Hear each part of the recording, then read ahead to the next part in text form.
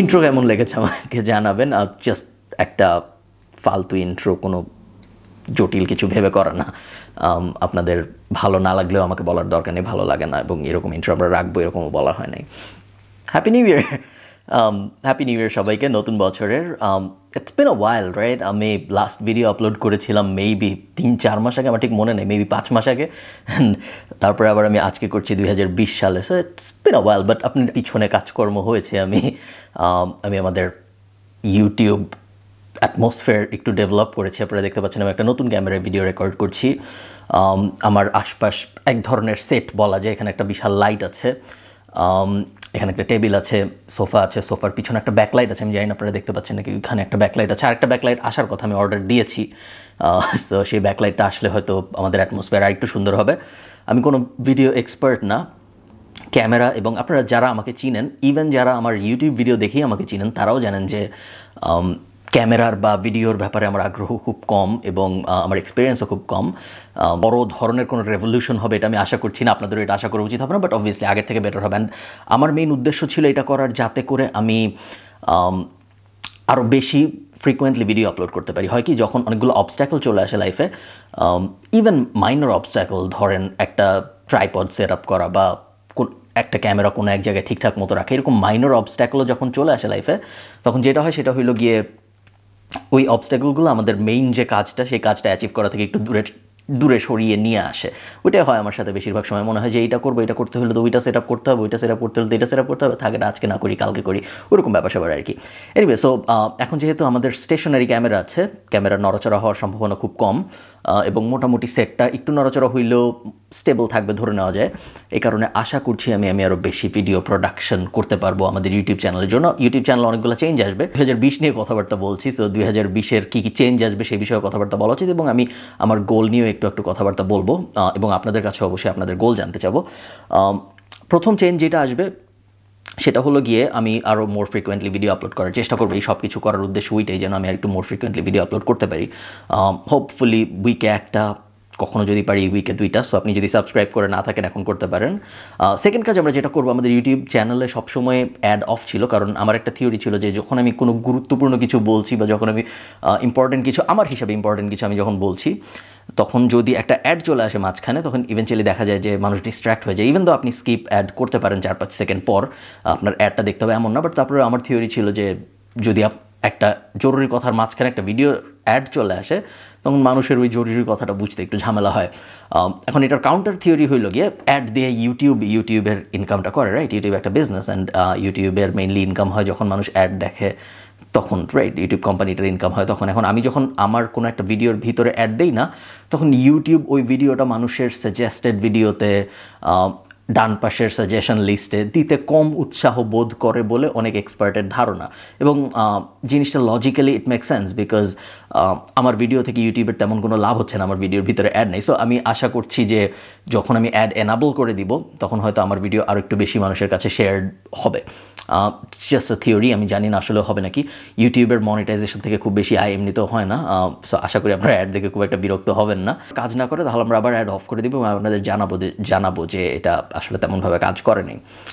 এই তো আপনারা দেখতে পাচ্ছেন যে আমি সাদা জামা পরা। আপনারা আমাকে এখন থেকে পুরো বছর 2020 জুড়ে হয় সাদা জামায় দেখবেন অথবা কালো জামায় দেখবেন।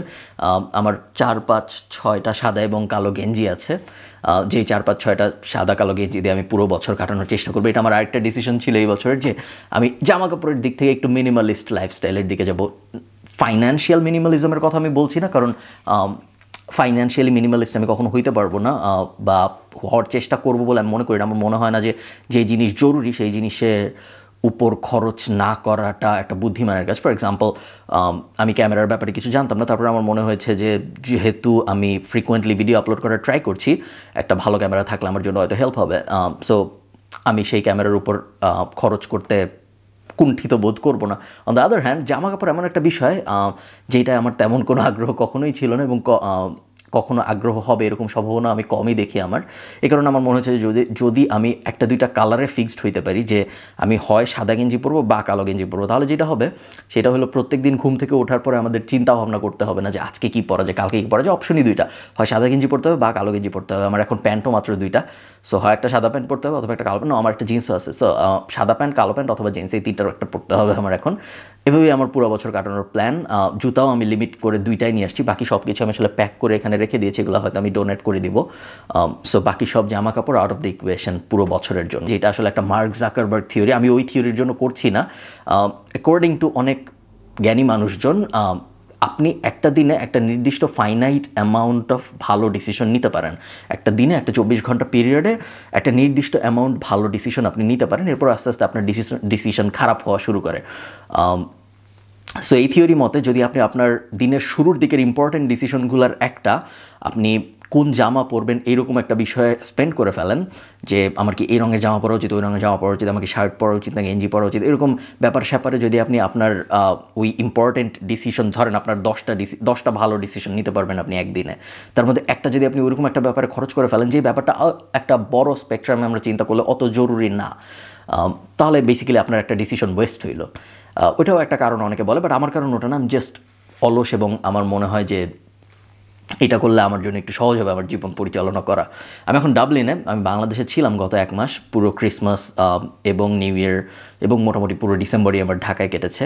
আপনাদের কারো সাথে আমার রাস্তায় দেখা হয়েছিল, রাস্তায় অনেকে আমাকে দেখে অবাক হয়েছে। আমার মনে হয়েছে 4-5 জন আমার সাথে ছবি তুলেছেন রাস্তায় র্যান্ডামলি। একজনের সাথে আমার দেখা হয়েছে একটা ফুটওভার ব্রিজের উপরে, একজনের সাথে আমার দেখা হয়েছে রবীন্দ্র সরোবরে, আরেকজন আমাদের স্টুডেন্ট, তার সাথে আমার দেখা হয়েছে মাল্টিপ্ল্যান সেন্টারের ভিতরে। এছাড়াও আরও অনেকে ছিল যাদের দেখে আমার মনে হয়েছে যে তারা একটু সন্দিহান যে এটা আমি নাকি, এই কারণে তারা হয়তো জিজ্ঞেস করতে চেয়েছিল বাট অ্যাপ্রোচ করে নাই, এরকম আমার মনে হয়েছে। বাট ব্যাপারগুলো মজার ছিল। মানুষের সামনে আমি সবসময় অকওয়ার্ড হয়ে যাই যখন কেউ জিজ্ঞেস করে যে আপনি খালিদ ফারহান না, তখন আমার মনে হয় যে হ্যাঁ না আমি। তো মজার ছিল ব্যাপারটা। এমনিতে ঢাকায় অনেক মজা টজা হয়েছে, এই বিষয়ে এখন কথাবার্তা বলবো না, এই বিষয়ের জন্য আরেকটা ভিডিও হবে যেখানে আমরা আমাদের 2019 কীরকম গেছে। আমরা গত বছর একটা রিভিউ ভিডিও করেছিলাম, এই বছর আমরা আরেকটা রিভিউ ভিডিও করব, বাট ওটা নিয়ে আরও পরে কথা বলবো। আরেকটা গুরুত্বপূর্ণ ব্যাপার যেটা এই ইউটিউব চ্যানেলের ব্যাপারে আপনাদের জানানো উচিত, সেটা হলো আমি ঠিক করেছি আমার পুরানো সব ভিডিওগুলো আবার নতুন করে করব। অনেকগুলোর ইনফরমেশন ইউটিউব চ্যানেলে তো অনেক ভিডিও আছে, অনেকগুলোর অনেক ভিউও আছে, এবং অনেক ভিডিও অনেক ইনফরমেটিভও আমার মতে, বেশিরভাগ ভিডিওই অনেক ইনফরমেটিভ। বাট আমার প্ল্যান হলো আমি ইউটিউব চ্যানেলটাকে আস্তে আস্তে একটু ইনফর্মাল করার চেষ্টা করব, স্টিল এডুকেটিভ থাকবে, স্টিল আমরা বিভিন্ন ব্যবসা বাণিজ্য নিয়ে কথাবার্তা বলবো, মার্কেটিং নিয়ে কথাবার্তা বলবো, এবং আমার জীবন হাবিজাবি নিয়ে কথাবার্তা বলবো, ওগুলো কোনো সমস্যা না। বাট এটা ছাড়াও আমরা যেটা করবো সেটা হলো পুরনো ভিডিওগুলো যেগুলোর কোয়ালিটি খারাপ ছিল, এবং 2-1 বছরে যেহেতু সব কিছুই অনেক বেশি ডেভেলপড হয়েছে, লাইক অনেক স্ট্র্যাটেজিতে পরিবর্তন এসেছে, অনেক কিছু যেটা আমি আগে বলেছিলাম ওটা এখন আর অ্যাপ্লিকেবল না, এরকম অনেক ব্যাপার স্যাপার যেহেতু হয়েছে, সো বেশিরভাগ ভিডিও যদি আমি আবার নতুন করে রেকর্ড করি সেক্ষেত্রে একটা বেটার ভিজুয়াল এক্সপিরিয়েন্সও হবে মানুষ যারা দেখবে নতুন তাদের জন্য, আমারও একটা বেটার ইমপ্রেশন ক্রিয়েট হবে, বাজে ক্যামেরায় আমাকে আর দেখা লাগবে না, এবং একই সাথে নতুন যা যা বলার আছে আমার সব কিছু আমি বলে ফেলতে পারবো নতুন ভিডিও ভার্সনগুলো। সো আমি যেটা করবো আস্তে আস্তে পুরোনো সব ভিডিও ডিলিট করে দিব, ডিলিট করে আমি আস্তে আস্তে ওগুলাকে নতুন ভিডিও দিয়ে একই টপিকে বা সিমিলার টপিকে নতুন ভিডিও দিয়ে রিপ্লেস করার চেষ্টা করব। আপনারা যারা আমার ওয়েবসাইট ফলো করেন তারা জানেন যে আমি গত বছরের একটা বড় সময় বলবো না, গত বছরের লাস্ট 2-3 মাস পডকাস্ট রেকর্ড করে কাটিয়েছি, এবং বেশ অনেকগুলো ইংরেজি পডকাস্ট রেকর্ড করেছি আমরা, যেগুলো স্টিচারে পাওয়া যায়, স্পটিফাইয়ে পাওয়া যায়, আইটিউন্সে পাওয়া যায়, বা আমার ওয়েবসাইটেও পাওয়া যায় khalidfarhan.com-এ। সো আপনারা ওগুলো কোনো এক জায়গা থেকে ওই পডকাস্টগুলো শুনে ফেলতে পারেন। বাট আমার প্ল্যান আছে 2020 সালে আমি কিছু বাংলা পডকাস্ট রেকর্ড করবো ইউটিউব চ্যানেলের জন্য। বাংলা পডকাস্ট রেকর্ডের সমস্যা হইল গিয়ে, পডকাস্ট আমি জেনারেলি পছন্দ করি রেকর্ড করতে অডিওতে। বাংলাদেশে বাংলা অডিও মানুষ খুব একটা শুনে না, বাংলাদেশে পডকাস্ট কালচারটা এখন ওইভাবে গড়ে ওঠে নেই। সো বাংলাদেশে বেশিরভাগ মানুষ অডিও শুনলেও দেখা যায় ইউটিউবে অডিও শুনছে, যেটা আমার মতে এখনও খুব একটা ভালো মেথড না পডকাস্ট শোনার বেসিক্যালি। সো ব্যাপার আস্তে আস্তে ডেভেলপ হবে। সো আমরা যদি আমাদের 2-1টা পডকাস্ট ছিল আগেও, বাট আমরা যদি আরও ফ্রিকোয়েন্টলি পডকাস্ট পাবলিশ করা শুরু করি তাহলে আমি শিওর মানুষ আরও দেখবে। বেস্ট হইতো যদি বাংলাদেশের থেকেই ভিডিও ইন্টারভিউ রেকর্ড করা যেত এবং তারপরে সেটাকে পডকাস্টে কনভার্ট করা যেত, তাহলে একই সাথে একটা ভিডিও থাকতো এবং একই সাথে একটা অডিও ভার্সনও থাকতো, তখন সবার জন্য সুবিধা হতো। যেহেতু দূরে থাকি, আমার স্কাইপে ভিডিও রেকর্ড করে স্ক্রিন রেকর্ড করে ওইভাবে দেখাতে ভালো লাগে না, কারণ এক সাইডের ভিডিও এবং অন্য সাইডের ভিডিওর কোয়ালিটি ম্যাচ করে না।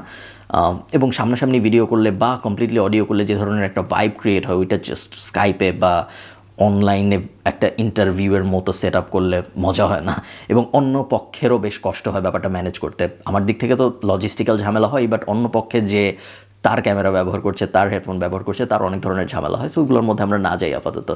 এনিওয়ে, সো এই ছিল ছোটোখাটো আপডেট।